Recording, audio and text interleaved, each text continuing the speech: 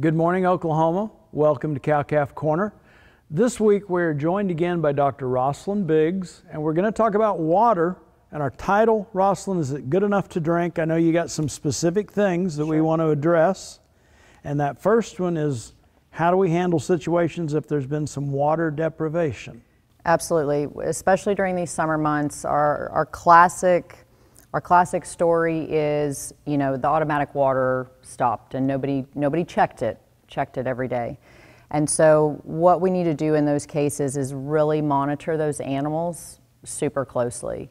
Particularly in cattle, we need to make sure that when we go to rewater them, we do that over an extended period of time. And why is that important? It's super important because as animals become water deprived, their electrolyte imbalances get out of whack. And we have a buildup of sodium, particularly in the brain. And so if we rewater too quickly, then that water flows to that sodium in the brain, and then we see neurologic signs related to that, even as severe as death. We've been hearing for a while about blue-green algae. Blue-green algae is always a concern, particularly in the summer. We need to be watching for blooms of blue-green algae. Our classic sign with that one is we find cattle, or even wildlife too. Wildlife may be our initial indicator. Birds included, that are dead immediately around that farm pond. So we need to be watching those ponds and monitoring that, particularly if we've had runoff of excessive amounts of manure or fertilizer. That can put us in a situation where we see those blue-green algae blooms. So even areas where maybe we fed hay, something like that runs off, puts us more at risk for blue-green algae. Absolutely. We want to be watching really any of our water sources for it, but in those particular conditions, it can set us up. Mm-hmm.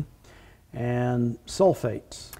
Sulfates are another one that here in Oklahoma we see a variety of water sources, and we can have heavy sulfates.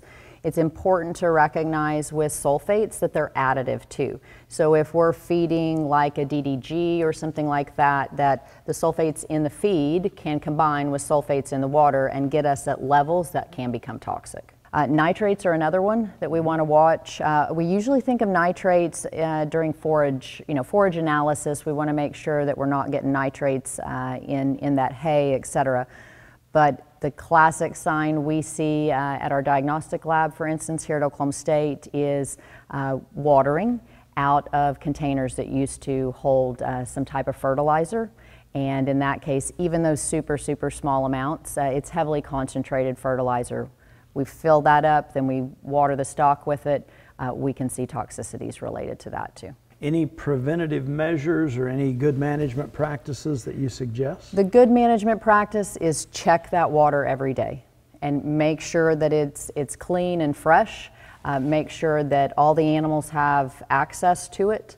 That's the first and foremost. And then reach out to your veterinarian if you start to see conditions related to that, or you unfortunately find yourself in a situation where you're needing to rewater animals that have been water deprived. Well, Dr. Biggs, thank you for joining us, and thanks to you all for joining us this week on Cow-Calf Corner.